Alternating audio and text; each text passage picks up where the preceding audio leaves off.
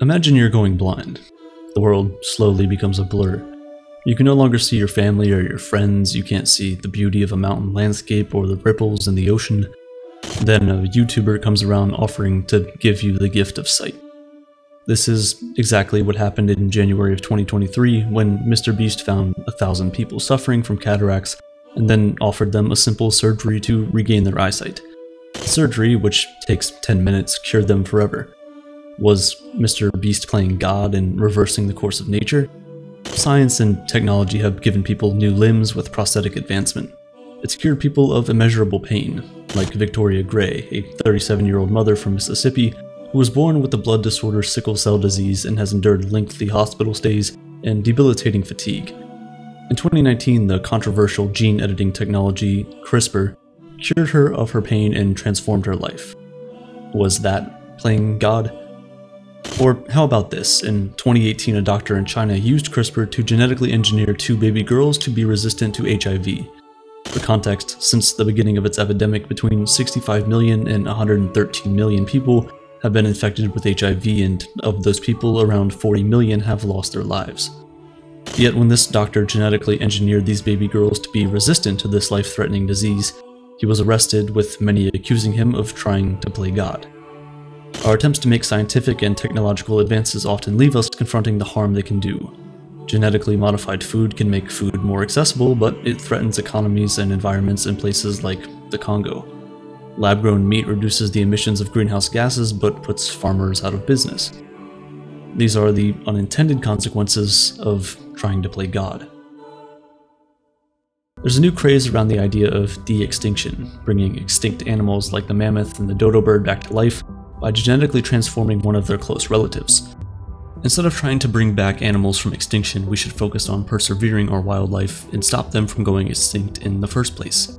That might seem like a huge challenge, especially for individuals like you and me, but my friends at Planet Wild have made it easy to support wildlife conservation and have fun along the way, right from the comfort of your home. Stick to the end to understand how you can be a part of this. Humans have always tried to overcome nature, whether it was ancient Chinese blowing ground-up smallpox scabs into people's noses, like an early vaccine, or building wooden prosthetic limbs that operated with pulleys and strings. We've persistently worked to make life easier and safer. In the year 1800, global life expectancy was only 29 years old, and until the late 1800s, people thought that infectious diseases could be caught by breathing smelly air, so they would reduce their chances of getting sick by breathing through the bunches of flowers. Seriously. But the medical advancements that emerged in the 19th and 20th centuries made us drastically healthier. After a cholera outbreak in 1854, British Dr. John Snow drew a map and discovered that all of the victims lived near the same water pump. The government removed the pump and the cholera outbreak stopped. This was the beginning of germ theory, which helps us understand diseases like COVID and how they spread from one person to another. Modern surgery techniques and simple hand-washing protocols make hospitals safe for us all. While generally the outcomes of medical advances like these are positive, there can be unintended consequences that we aren't prepared for, like an aging global population. 200 years ago, global life expectancy was only 29 years, and today it's 73. The reality of these advancements is that while some get to enjoy the fruits of innovation, others are left behind. Clean drinking water limits the spread of harmful bacteria and chemicals, yet around 26% of the world's population doesn't have access to safe drinking water. Worse, around 46% lack access to basic sanitation. Even how long we get to live isn't equal. People in high-income countries like Japan are expected to live 3 decades longer than people in low-income nations like the Central African Republic. But life expectancy differences due to imbalances in income can exist even in the same city. In 2015, in Baltimore, a city in Maryland, USA, life expectancy in one wealthy neighborhood was 19 years higher than in poorer communities just 3 miles away. What would our world become when some people become gods, living long, healthy lives while others remain mere mortals, barely able to live long enough to see their grandchildren? But that's not all. Over the years, birth rates have slowed due to advancements in contraception, family planning, and more gender equality in the workplace. Not only are our life expectancies increasing, but without the infusion of babies, the population on average is getting older. And this means that the labor forces, economic growth, and social support systems are under a lot more stress, and more people are at risk of age-related diseases like dementia, vision loss, and cardiovascular disease. A longer life doesn't always mean a healthier life. Thanks to medical advancements, people can live longer while still being chronically sick or disabled. In fact, with the drastic increase in life expectancy, disability rates have remained constant. The question of why life persists even in the most difficult circumstances is one I can't answer. Philosophers for millennia have tried and failed, but the reality is if we want to keep enjoying the benefits of living longer, these things need to improve. We need to improve public health care and elder care. With an older population, there's more need for social support since more people are retired.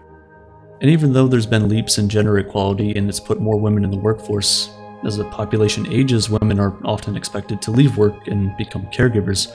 Those strides for women's rights and independence could be reversed. The United Nations wants countries to adopt policies to reduce the negative impacts of an aging population, like reforming pension systems, raising the retirement age, eliminating barriers for older people in the workforce, and developing long-term care strategies for caregivers.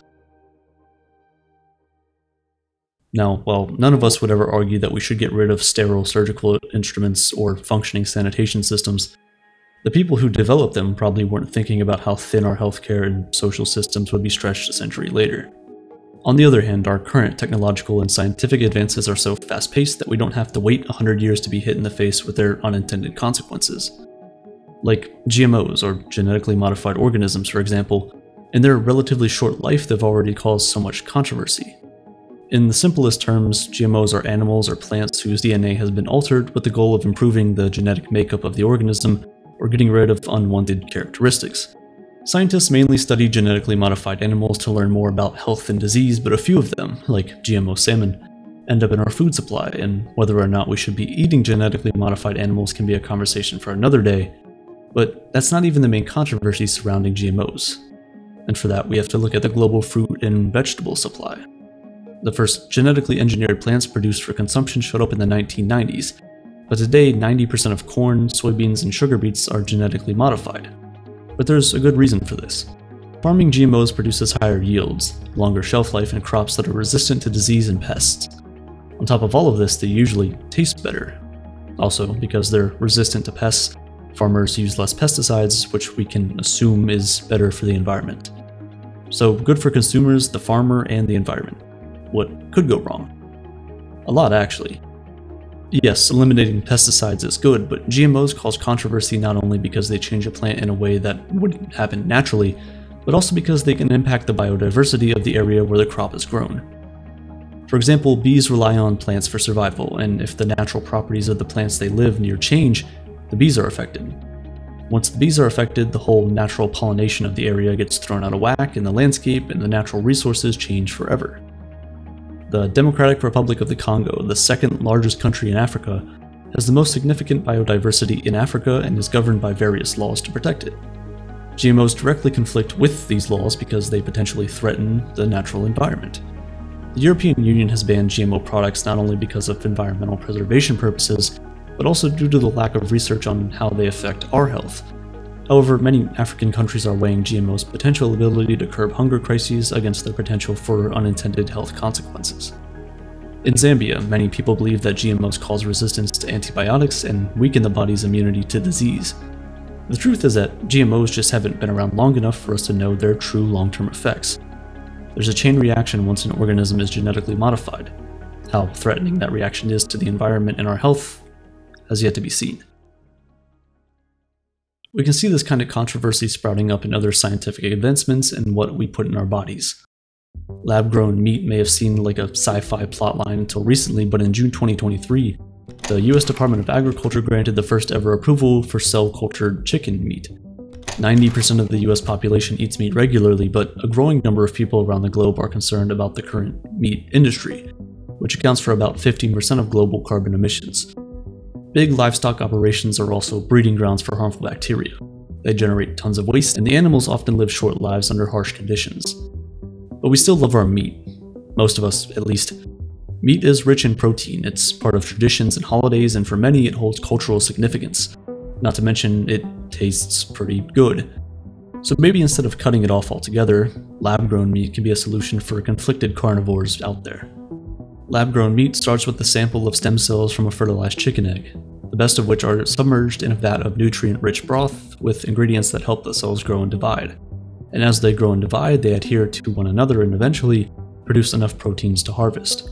This new meat is textured rather by heating or shearing it, and then it's pressed into a nugget or cutlet shape. At this point, lab-grown chicken is still a novelty only available at a handful of US restaurants, and until the industry scales much larger, it's hard to argue and gauge its environmental benefits. What is certain is that cultured meat facilities will use far less water and land and emit fewer greenhouse gases. But as we create meat out of almost nothing and disrupt the natural state of things, what are the unintended consequences? Italy can answer that one for us. The Italian parliament just banned lab-grown meat after being lobbied by several farming groups. The ban cites lab-grown meat as ruining the cherished relationship between food, land, and human labor. And this gives a sneak peek into some of the unintended consequences of cultured meat. Sure, it can help the environment and potentially animal welfare, but what about the farmers who rely on the meat industry to survive? What do they do? It begs the question, just because we can do something, does that mean that we should? These rat species, the extinct one and the relative they were trying to engineer, split evolutionarily 2.6 million years ago, and that's considered a close relative. Mammoths and Asian elephants split 6 million years ago, and we can't even compare the complexities of raising a lab-grown mammoth with a rat. So it's safe to say that we won't see mammoths wandering around anytime soon. But even if we could bring back these extinct animals, should we? Because for the cost of bringing back one species from extinction, we could save 8 species currently still in existence. NASA has spent over $100 million a year on research to get to Mars, to say nothing of what private companies like SpaceX are spending. People say that learning about Mars can answer questions about Earth's history and get kids interested in science. And sure, that is valid, but there's also a lot of pressing issues here on Earth that could use $100 million a year. We could instead focus our energy on preserving the world we've been given. At the end of the day, the grass is only greener where you water it. Speaking of Mars, Martians might still be a thing of science fiction, but genetically engineered humans have moved far beyond Frankenstein and into our current reality. Gene editing is perhaps the ultimate frontier of the debate around playing God. The gene editing technology CRISPR allows doctors to make precise changes to someone's DNA even before they're born. In 2020, the creators of CRISPR won the Nobel Prize because the science can help treat and cure disease.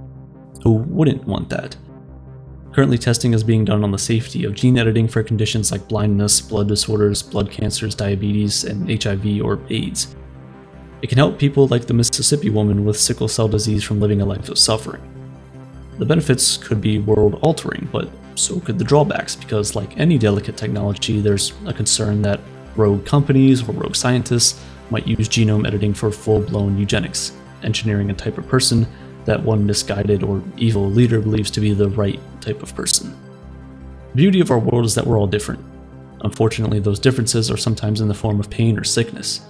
Do we cure one type of difference and risk losing all the others? There are complex ethical trade-offs in advancements like gene editing. Should it only be done on living humans who can consent to alleviate a disease? Or should we allow embryos to be edited to be resistant to those same diseases in the first place? Right now, it's not really a debate that most of us can have because the treatments that will be approved soon cost more than $2 million a person. And that's the reality of new technologies. Only some of us get to play God. If the Earth fails, we're not all going to new state-of-the-art colonies on Mars. If embryos can be resistant to cancer, not every embryo will get to be. We don't even have clean drinking water for everyone, or vaccines or prosthetics or any of the advancements that so many people take for granted.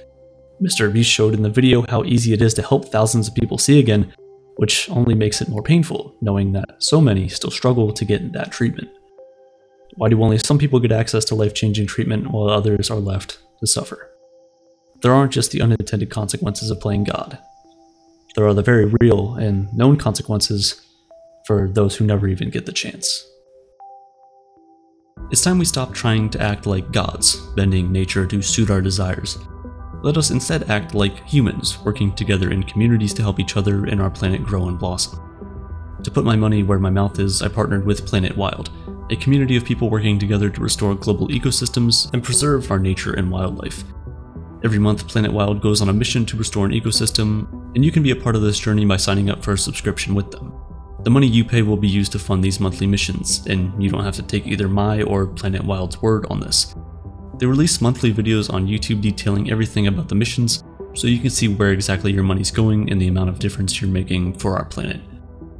In their latest mission, they're planting 40,000 trees and learning more about forest gardens in Senegal to overcome desertification. To join this community and help preserve the planet, simply scan the QR code on screen or click the link in the description and use code Aperture. The first 200 people to sign up will get their first month completely free. You'll be making a huge difference completely free for the first month. For that alone, I believe it's worth it. And I can assure you that once you see the amount of good your money's doing, you'll definitely want to keep that subscription.